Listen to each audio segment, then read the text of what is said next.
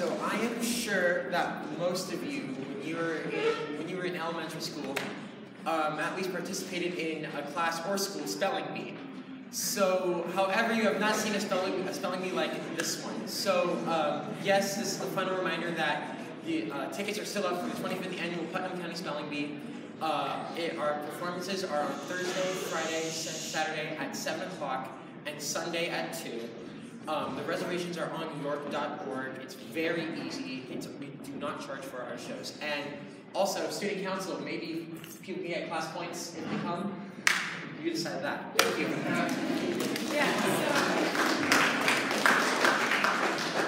Going along with the play, ushers, I will be sending an email information about regarding when you need to show up, what you need to dress, and all that stuff. Also, as of right now, we may possibly need one for tonight, so if you guys could possibly do that as a backup plan, please let me know, email me, text me. And we need one for Sunday, which is the matinee. Please talk to me. Please. I will buy you in and out if you do it. I literally, yeah, that's kind of my thing right now. Also, jazz band. We meet Wednesday, G-Day. It's the first time with clinicians, so all of you need to be there.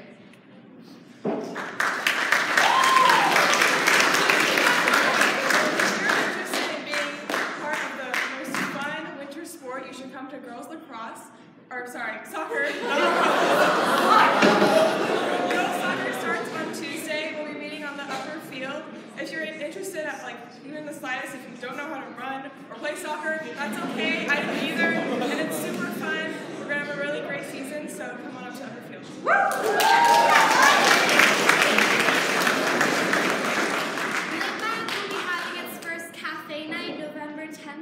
Friday. It'll be from 7 to 10, and it's like an open mic night, so you can do original work or perform a cover of something. You can do poems or songs or anything you like. So please be there 7 to 10, November 10th.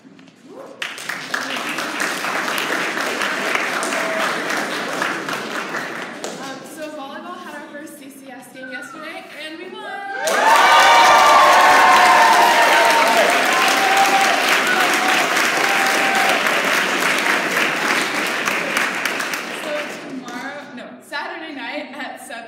We play Mount Madonna at their school. They're seated second, so it should be a really good game. And yeah. Oh yeah, and then we're gonna have a York van that's gonna drive students up to the game if you guys want to come. So just let any of us know if you want to come support.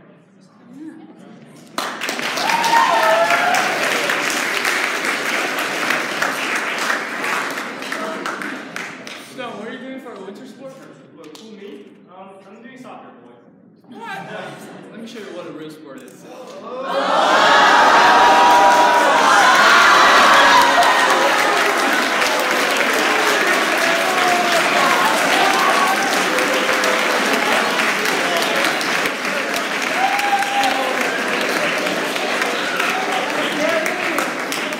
Play basketball and use Ospec gives you power!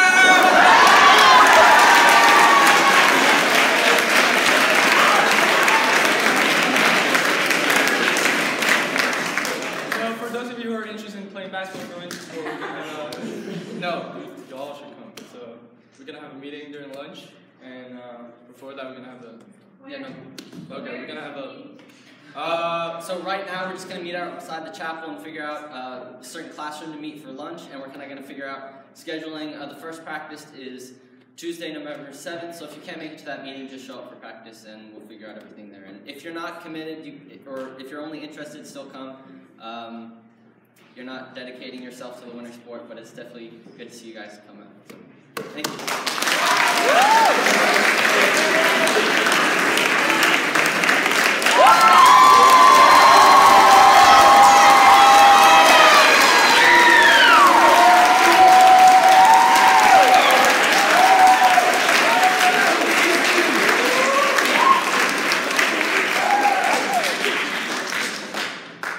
I wish I had woken up that day, the day when everything changed. He was gone, and there's nothing I could do about it. I had lost my chance, the chance to say goodbye for the last time. Most people don't know their second cousins very well, and some haven't even met them at all. Fortunately, I got the chance to grow up close to one. His name was John Dave Christensen, but I always knew him as Uncle Dave. He was 78 years old when he passed away. Since the day I was born, he was there for every birthday and holiday. Whenever my siblings and I had a concert, he always came to support us with gifts and flowers. I can't remember a time in my childhood when he wasn't there. Anyone who knew Dave would have known he was an amazing woodworker. He did it all, from rebuilding intricate parts from 100-year-old cuckoo clocks to building the house he lived in. Yet he was the most humble and intelligent man, never showed off a single thing he did. Dave and I had many similarities. We were both creative people, which brought us close together. My family and I visited Dave and his wife Twee as frequently as we could. Dave transformed his garage into the most amazing workshop and would always show my siblings and me his most recent projects. Through this, I was able to discover my passion for building. As I grew older and started to explore with my dad's tools, both my dad and Dave noticed this. One day, when Dave thought I was old enough, he asked my dad for permission to teach me about woodworking. Dave took me under his wing in the summer of 2015. We started with baby steps. First, I learned the basics using hand tools, which also taught me the importance of patience. Then we began to work on small projects that would improve the functionality of his shop. I was so wrapped up in this new world that I never realized how ill Dave had become. I didn't understand this until recently, but Dave had been getting surgeries for years to get rid of a recurrent tumor in his right leg. The pain got worse and worse as the tumor grew back, but Dave never gave up.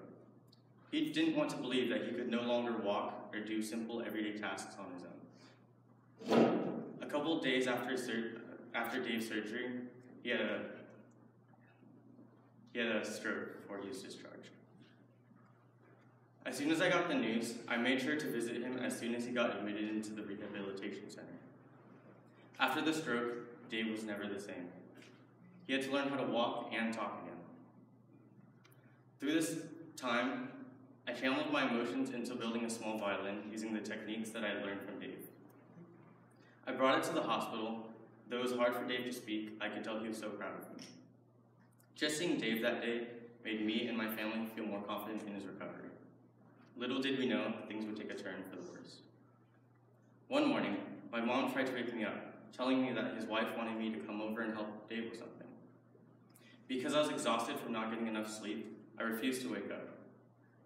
When I woke up hours later, my mom had received a call telling her that Dave had collapsed at his staircase due to not being able to support his weight anymore.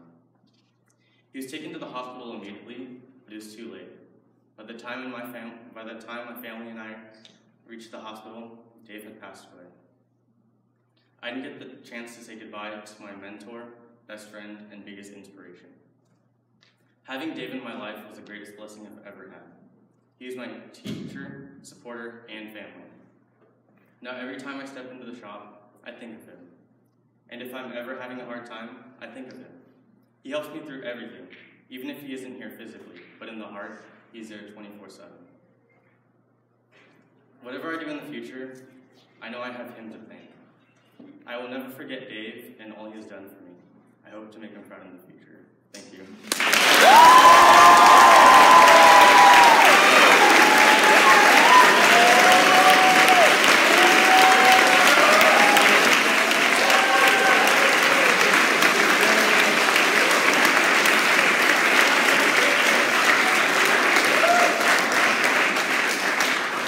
Good writing is always an act of courage.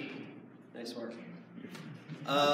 Speaking of acts of courage, TEDx is coming up in 2 weeks from today. Those of you students who are involved as speakers and MCs, we have a meeting at lunch today in the tech office. Come to that meeting. And then those of you who want to attend, applications are open. Get those in very soon, like before the end of the weekend. TEDxYorkschool.org. Thanks.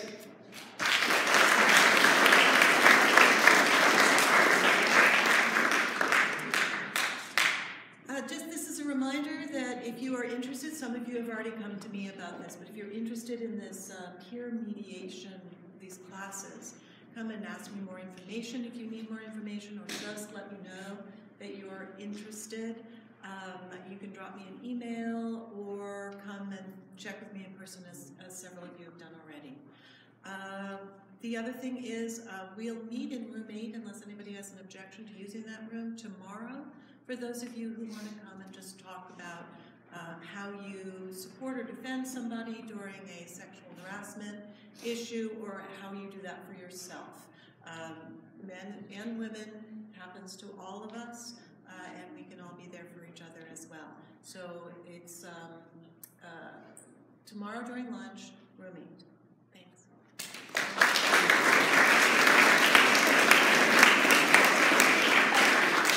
Good morning. Just wanted to check in. How many of you, can you raise your hand, have already signed up and completed your applications for a CIE trip this summer? Seeing 1, 2, 4. All right, that's great. Hopefully, I know a lot of you have started the application. Just want to remind you to try and get those in, because you will have priority in terms of where you want to go if you get them in sooner rather than later. So it's just a good thing to think of. And I wanted to share that Senor Daniel and I have put together a proposal for a CIE York trip. A lot of your parents have spoken to me about wanting to go on a trip that would be more, I guess, connected with York directly. I think it's great, whatever program you want to go on, to encourage it, but Senor Daniel and I did put together a program. We're waiting on a few details, but it will be in Spain. And so if you want to sign up in the interim and you're interested in that trip, it'll be based in Seville, so probably the best idea would be go on, just apply to CIE and put down Seville as your place of location. We'll be going to several other places. We've designed a trip that will thematically look at Spain's multicultural past and present. So we're particularly interested in you learning about the important role that Islamic Spain played even on today's contemporary society, looking at contributions from Jewish society in Spain. And it's one of the few places in the world where Christians, Jews, and Muslims live together harmoniously during a certain period of time. And there was a lot of really good, positive interaction between them. So we think it's a nice theme to observe, especially in today's society. Thank you.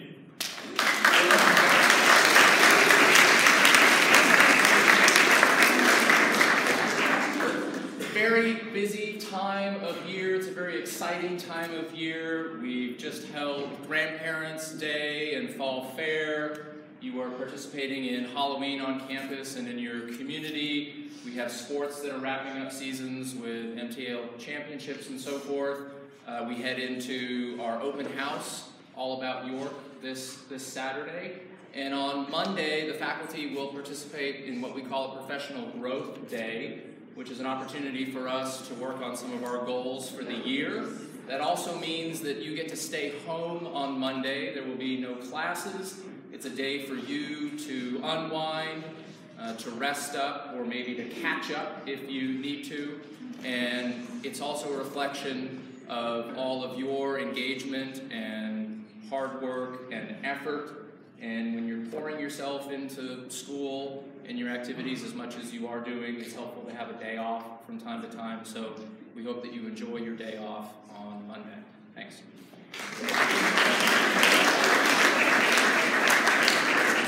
Super quickly, I forgot to say that in addition to that, the show opens tonight, right? 25th Annual Putnam County Spelling Bee. And several of us have had a chance to see it this week during rehearsal, and it is fabulous. It is so good. If you do not go and see this show, you are doing yourselves a disservice. You will love it. Go and see it.